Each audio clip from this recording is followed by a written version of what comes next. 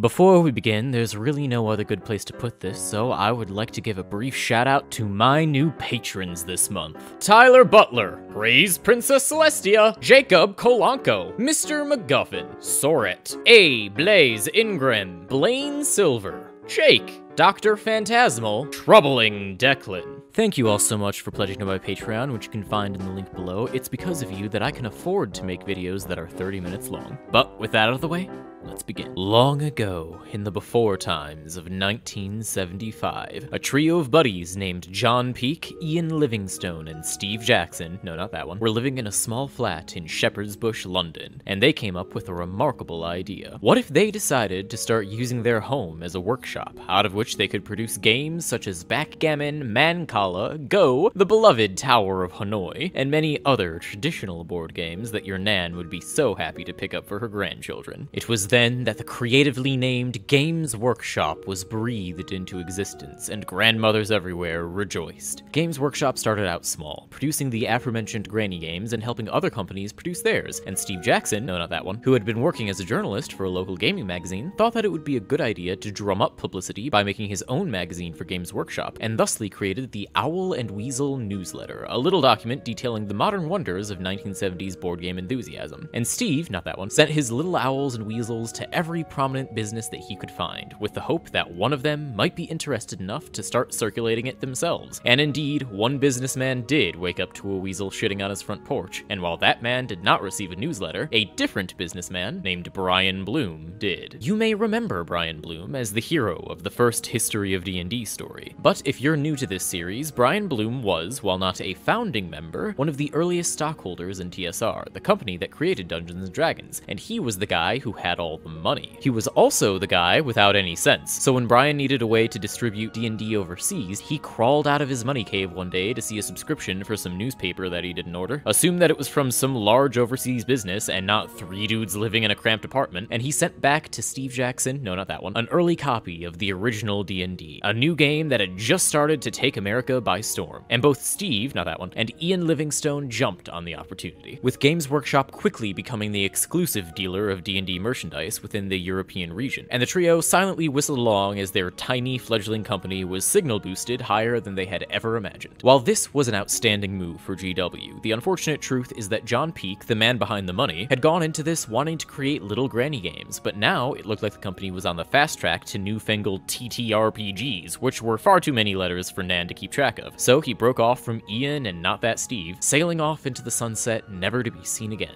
Despite the fact that he was the owner and proprietor of The Money TM, Games Workshop didn't actually suffer financially, because once they started selling dungeon supplies, this little homegrown business venture was making big people bucks.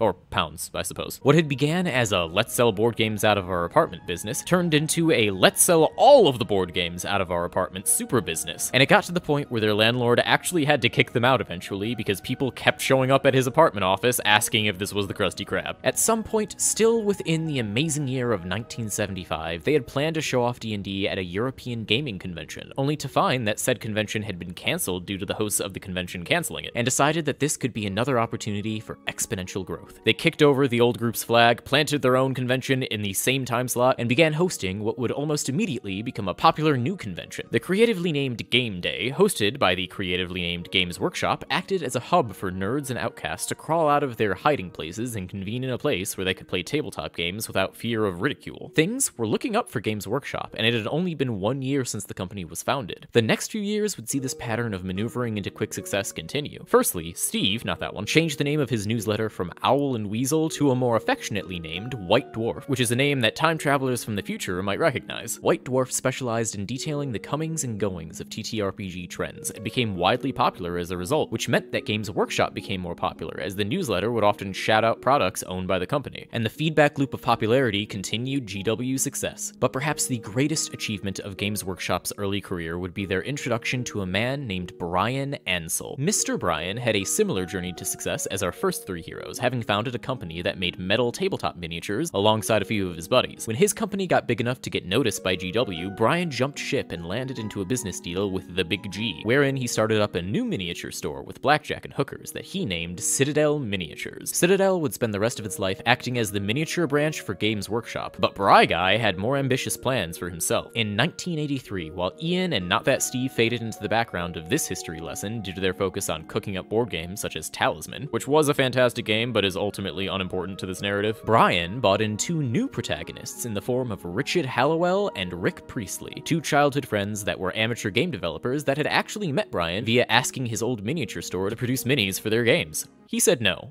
But he liked their chutzpah, so when Richie started working for Games Workshop, Brian swooped in and said, "Hey, wouldn't it be nice if you made a game for us so that we could sell more miniatures?" To which Rich said, "What are you doing in my home?"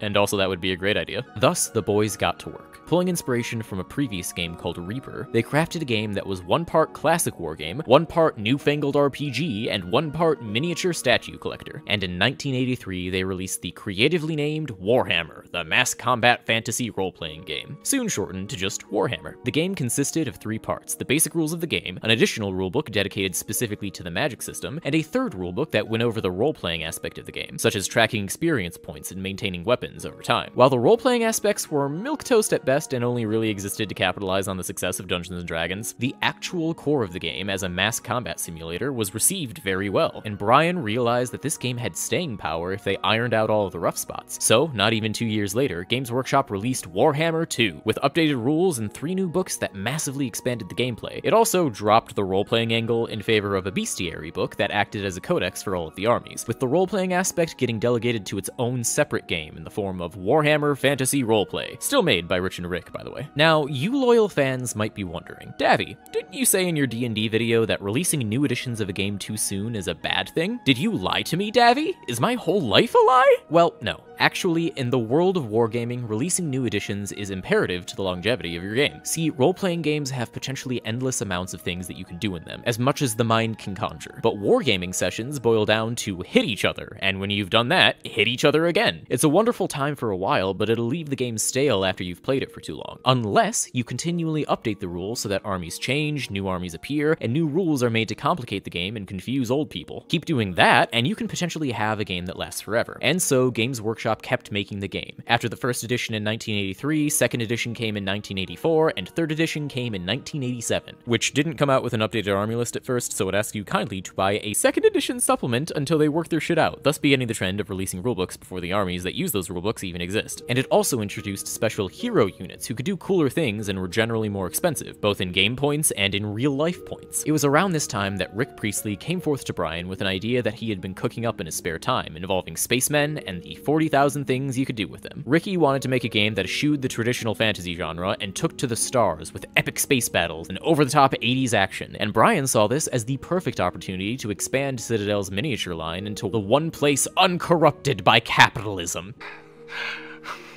Space! So they teamed up and began working on Rick's Rogue Trader. The initial plan was to create a basic supplement for Warhammer Fantasy, so that players who were into that game could have a taste of what Rogue Trader had to offer. But after realizing that logistically it was already going to be expensive enough to craft new materials for weapons and armor, they might as well just go the whole 9 yards and make fully new armies. They decided to turn Rogue Trader into its own game with rules that were just similar to Warhammer's, but with an emphasis on small form skirmishes and role-playing elements, so that new players didn't have to buy so many miniatures in order to get into this new game, and once they've bought those miniatures, they would grow attached to them and want to keep playing. This would mitigate potential losses if things flopped, and things were looking shaky for a moment, as just before they were about to release the game, they were forced to change the name from Rogue Trader, because the main branch of Games Workshop had just started producing board games for a comic book called Rogue Trooper. Instead, the creatively named Warhammer 40,000, Rogue Trader, was released in 1987, and it fucking bombed. By which I mean it exploded in popularity, because holy shit did people like this game. The incredibly campy nature of a world in which all of the overly edgy character tropes that were getting popular in the late 80s were posted on a wall and simultaneously laughed at and embraced, brought in all of the science fiction nerds who were in on the joke, while Warhammer fans and outsiders who wanted to join the hobby were more than willing to buy 40k because the barrier for entry was so low. Plus, while Fantasy Battle never fully embraced its role-playing roots, 40k reveled in it, encouraging players to name and grow attached to their own own beak-shaped stormtroopers that would then be sent off to die in horrible deaths. It was gallows humor in an era where gallows humor was not overtly popular, and when Games Workshop knew they had a hit, they started pumping out material for everything. New rules, new mechanics for vehicles, full books of background information for specific armies, which, considering Warhammer Fantasy had all but dropped their role-playing aspects and shoved them into the dark corner of a niche RPG book, this was a major change in the dynamic between wargames and role-playing games. Also around this time, some nobody named Tom Kirby was promoted to general manager, but that's not important, I just like giving random facts. For the next few years, Games Workshop had relatively little to worry about. Their business was profitable, the community of fans who liked their games was growing, especially for 40k, and whether it be because these guys just knew how to run a business, or because record-keeping in the 80s was fucking abysmal, I don't have anything interesting to talk about until the year of 1991. Mullets were out, Easy Squeeze was in, the White Dwarf magazine switched from being about tabletop games to being only about tabletop games produced by Games Workshop, and Ian Livingstone and Steve Jackson, no not that one, had decided that it was time for them to finally rest. They had spent 16 years building Games Workshop into a profitable business, and after selling their shares of the company for $10 million apiece, they sailed off into the sunset and left Games Workshop in the capable hands of Brian Ansell and the general manager, Tom Kirby. Tom looked to Brian and said, "Hey man,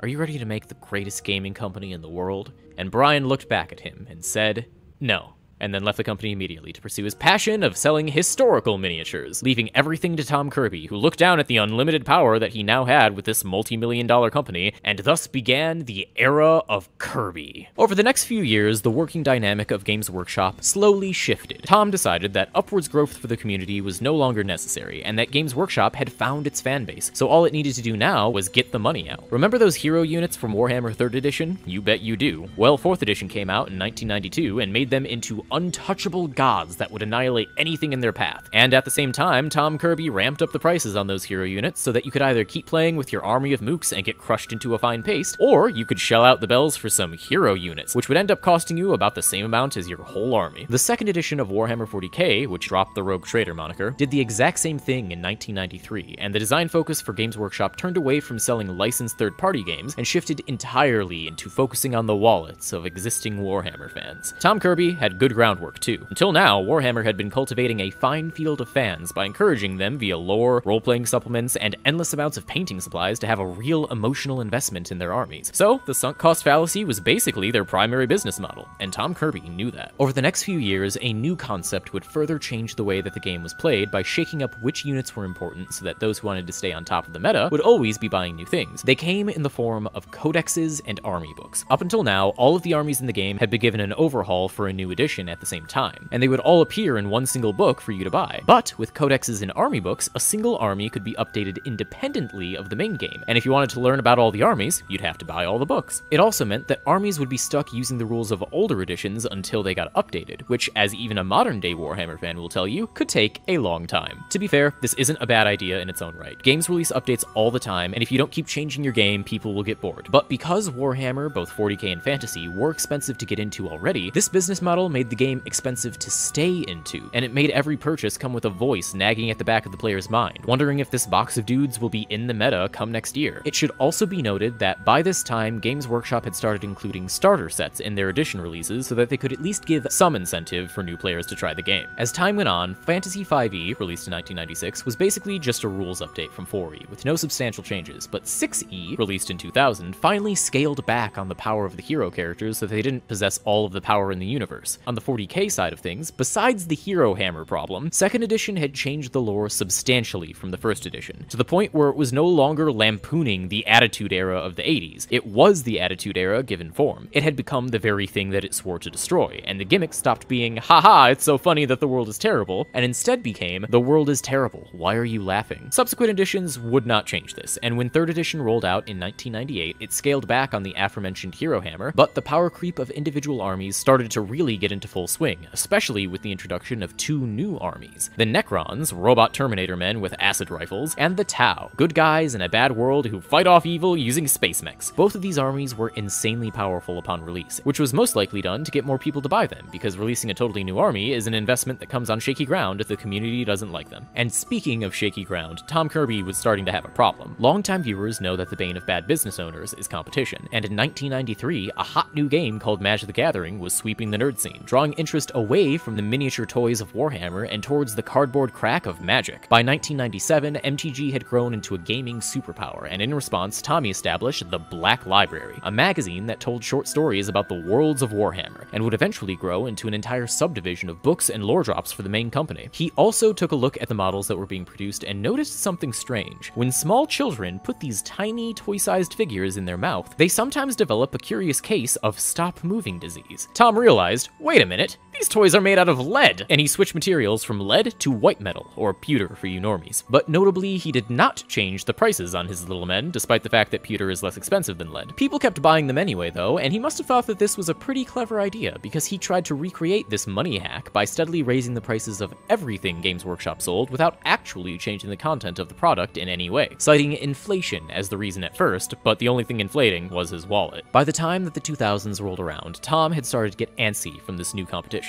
as well as a small lingering problem that was the player base of Warhammer slowly but surely decreasing in size, and after releasing Warhammer Fantasy 6th Edition at the turn of the millennium, the focus of the game pivoted back to full armies instead of merry men. But since Tom Kirby had his epiphany regarding intrinsic value, people who had bought mostly heroes now had to switch back to buying a bunch of random mooks, who were now just as overpriced as the heroes were. With 40k in fantasy ringing out the whales, Tom was interested in finding a third ziggurat of wealth, and luckily for him, a different beloved franchise had just seen a spectacular theatrical release. In 2001, the Lord of the Rings strategy battle game came out, sporting rules that were superficially similar to GW's flagship games, with more of a purposeful bent towards Hero Hammer, given that Lord of the Rings was all about a small band of dudes kicking ass and being bros. It was also heavily marketed as a collector's game, since being based off of a licensed movie came with a predestined obsolescence. So once the fad of the movies died out, the only thing these toys would be good for is looking cool. Still, once again, in the short term, they sold well, and Lord of the Rings taught Tom Kirby another life lesson. If he markets his product a certain way, he could potentially hit a bigger audience. So, when 40k 4th edition came out in 2004, the painting and collecting side of the hobby was marketed heavily, and over time, a new attitude began brewing within Games Workshop. The workers, under the direction of the super tough Stink Puff, were taught to prioritize the money over the hobby. Stop selling games and start selling collectibles. And this mindset further alienated customers, new and old, who would come in because of the big bold games on the sign and would be shocked to find both high prices and workers who behaved like pod people made out of pewter. In a transparent bid to get more money out of the collectibles fanbase that they were now marketing towards, Citadel, which as a reminder was the painting and collecting side of the hobby, started changing the pots in which their paints were kept. The original pots were fine, but Kirby thought that what would be even better is if the pots were cut down to half their size, but make sure the prices stay the same, and if the joints that hold the lid together were changed so that they don't close as easily, increasing the likelihood that one could accidentally close their lid improperly and dry up all that paint they bought. Despite these grimdark galaxy brain plays in motion, Games Workshop was making slight short-term games, but their long-term games suddenly plummeted. The number of people joining the hobby versus the number of people that were leaving the hobby in frustration was getting dangerous. So when Fantasy 7 and 40k 5 came out in 2006 and 2008 respectively, fun fact, this is when I started playing, they both made an attempt at attracting new players by coming packaged with a smaller, bite-sized version of the main book, so that all of the many years of accumulated mechanics could be better grasped by 12-year-olds who just wanted to play with the spacemen. This era also saw the switch from white metal to resin, which traded its higher quality detailing on the miniatures in exchange for being once again toxic to children. My assumption is that they switched because resin is less expensive than pewter, but the resin models kept gunking up the molds and breaking them, so I truly don't know why they did this. In any case, Games Workshop was sweating. In danger of losing everything, they threw out the remaining eggs into a basket and handed that basket to a man named Matt Ward. Matt Ward was the one who wrote the 5th edition 40k rulebook, and right away, the story shifted from multiple different factions vying for control of the universe to a show about the Space Marines being awesome and how they could kick anybody's ass, and how the forces of the world were just waiting on the Space Marines to save them. This did not sit well with the fans of the non-Space Marine armies, because while it was understood that the Space Marines were the poster boys of the franchise, the game had never been about them exclusively. They were just the introductory human group that were easy to play for beginners, and that made them good to put on the marketing. Ward had written their lore to be unstoppable forces of power, and when he went on to write army rules for 3 different Space Marine factions, they got less of a power creep and more of a power stalker. They were the ridiculously powerful heroes of the universe, and the reason why I'm putting so much emphasis on this one edition of the game when I honestly skimmed over most of the other ones is because this is the moment when the new design philosophy truly locked in. Matt's books were awful as far as the community was concerned, but they succeeded in gathering money because people who wanted to win Warhammer would buy his books because they were overpowered, then topple anybody else who hadn't bought a Ward brand battle book yet, and Games Workshop considered this a job well done. It was another short-term game that would have long-term consequences. One of those consequences was that poor old Rick Priestley, the guy who made Warhammer all those years ago, who had silently clung on to Games Workshop for all this time as a voice of reason in the company, finally looked upon his creation in disgust and horror, and he left in 2009 to pursue his passion of not being a corporate shill. With Rick Priestley finally having given up on Games Workshop, and Games Workshop confused about why their numbers were going down, they came to the conclusion that the real reason why people stopped buying products was because there were other options for wargamers and space fans, which, to be fair to Games Workshop, was not an inaccurate thought. However, instead of doing market research to understand what made their game special and what they could do to make it more special, their reaction was to start throwing down lawsuits against anything that was superficially similar to Warhammer, Fantasy, or 40k. DMCAs flew everywhere, and they changed the names of all of their armies from generic titles like Imperial Guard to more intellectual property-friendly terms like Astra Militarum, whatever that means. They also tried to get in on other markets, releasing video games, board games, and starter packs for their war games, all trying to sell the Warhammer brand to anybody who would touch it. Some of these games actually managed to catch fire, and the good publicity drew interested nerds to GW, where they saw all the 40k models and thought, oh hell yeah, before looking at the price tags and thinking, oh hell no. Despite releasing two really strong video game titles, Vermintide and Total War, Warhammer Fantasy was having trouble catching the eye of prospective buyers because its main draw was being unique, and that just wasn't true anymore. By 2010, Warhammer Fantasy was on its 8th edition, and if you've been having trouble keeping track of all these edition numbers,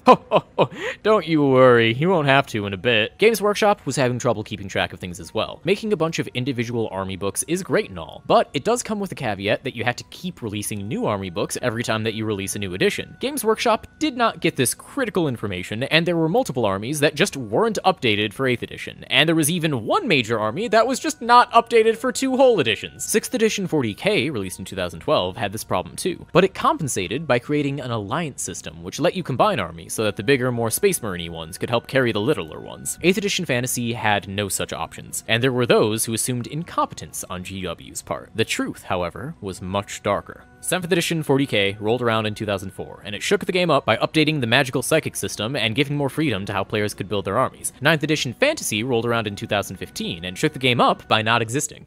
You see, in reality, Warhammer Fantasy Battle, the game that put Games Workshop on the map and eventually got outshined by its younger brother who dreamed of going into space, was discontinued in 2015, ending the reign of the fantasy world, causing much confusion, panic, and rage throughout the now dwindled player base, and freeing me from the obligation of having to find something interesting to say about a game that went through 8 superficially similar iterations. By this point, Warhammer Fantasy had a shrinking fanbase that existed wholly within the shrinking fanbase of Games Workshop, and as if prophetic of times to come, was destroyed by perceived lack of interest. Now, here's the thing. Warhammer, as a game, or games, was in a very weird spot. If you just looked at the number of products being sold from the wargames, it would seem that the wargames weren't that popular. However, if you looked at the number of video game and board game sales, it would seem that not only was the brand popular, but outsiders were likely to be curious about it. And if you looked at the number of forums and fan creations for longer than it takes to file a DMCA takedown, you'd recognize that Warhammer had a fan base that almost seemed to be hiding from its own creator. Tom Kirby did not look at these numbers, as he was more than happy to admit he didn't look at any numbers, and Games Workshop proudly did no market research as it instead went with its gut and sailed through the storm of financial ruin with nothing but a paperclip and a bucket of water. And as it was just about to hit that storm, Tom Kirby, having made his fortune off of short-term sales, suddenly stepped down as CEO of Games Workshop before he could face the long-term consequences, and shield his face with a new guy named Kevin Roundtree. Kevin Roundtree was confused, to say the least. He looked around at all of the obvious neglect the company was facing, which had apparently been going on for years. He wasn't a wargamer at heart, he was a businessman, and since the previous CEO was neither of those things, Kevin Spherewood had his work cut out for him. First things first, he tried appeasing all of the newly disheveled Warhammer Fantasy fans by rolling out Age of Sigmar, a new game that played similarly to 40k, but in a fantasy land, with all the same fantasy characters as Fantasy Warhammer, minus a couple of fan-favorite armies. Age of Sigmar was meant to modernize the fantasy aspect of the game into something more easily marketable than blocks of soldiers moving in a uniform formation, and taking heavy inspiration from the much more popular 40k, it had been in development since before Kevin got the job, but Kevin was the one who had to lead it into the public eye, and it fucking bombed.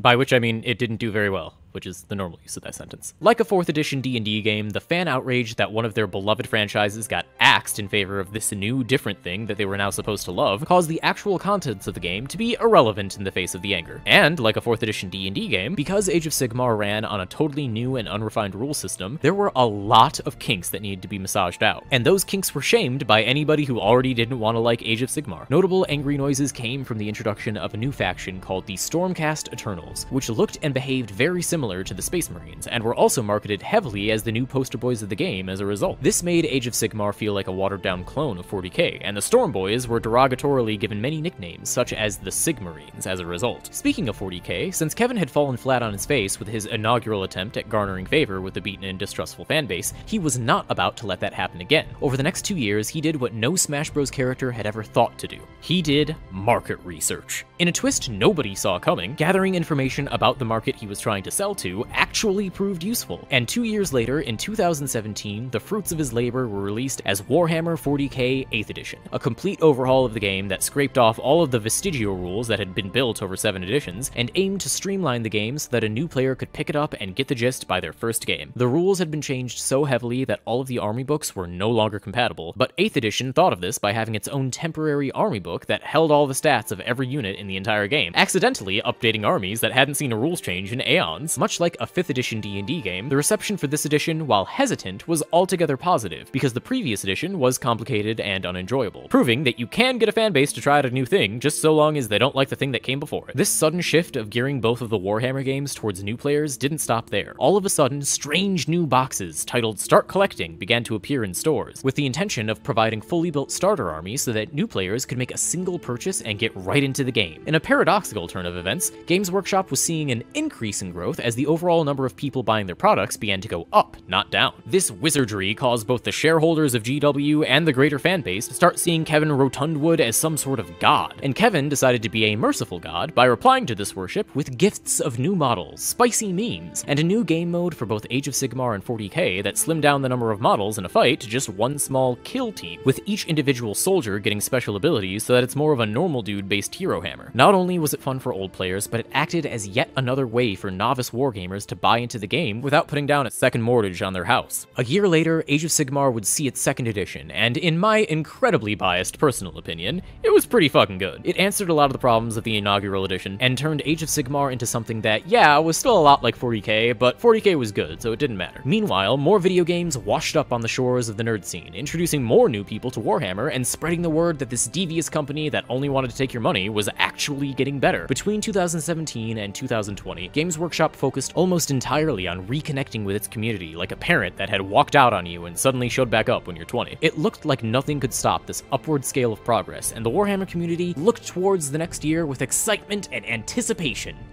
Then, 2020 happened, and everybody everywhere experienced a multiple-year-long mass trauma event due to a worldwide virus that was murdering thousands of people every day. It was not good for anybody, and it was especially not good for hobby stores that relied on groups of nerds to congregate in close quarters for multiple hours at a time. Games Workshop was forced to close its physical stores, and it had to shut down its online web store because the factories could no longer be manned. Delays were inevitably announced, and despite Games Workshop having set record-high earnings in the previous year, the board of directors started sweating when they thought about how much money they could be losing, so Games Workshop started to fall into relapse. When the online store was reopened, and eventually the physical ones too, prices were steadily increased. Army books for 40k 9th edition were getting wildly unbalanced, and most damningly, in 2021, Games Workshop announced a service called Warhammer Plus, where you can watch animations, read books, and get your face blasted with all of the grimdark you could ever want. The only caveat, YouTube animators must die. Because Warhammer was moving into officially licensed animations with Warhammer Plus, they now saw fan-made animations as direct competition to their business, and began slapping down DMCA takedowns on anything that even resembled 1d8 bludgeoning damage. This caused a level of outrage never before seen in the Warhammer fandom. See, because Games Workshop for the longest time was incredibly expensive to get into, a lot of fans got their fix in Warhammer through the animations, especially shorts like Astartes, or the long-running If the Emperor Had a Text-to-Speech device, the latter of which effectively acted as a crash course in Warhammer history through the comedic lens of a bunch of characters from the stories. These shows shows were beloved by fans, and since Games Workshop's reputation was so low for so long, there was a not insignificant number of people who actually preferred the animations to a tabletop game that they couldn't get into. When Warhammer Plus forced all of these animations off of the internet, people lost their shit, and despite the fact that Games Workshop actually hired the people who created the aforementioned Astartes to come and make things officially for Warhammer Plus, the damage had once again been done, and a number of fans began touting the benefits of 3D printing while also showing places where hobbyists could find totally original and new battle sword models. And unfortunately, at the time of this video, that's where we have to end. Overall, the future of Games Workshop is on shaky ground. It stands on a precipice where it can either continue trying to fix itself so that it doesn't alienate its fanbase again, or it can continue down the long road of riding whales through an ocean of money until all of that money dries up. There's no telling what the future holds. But for now,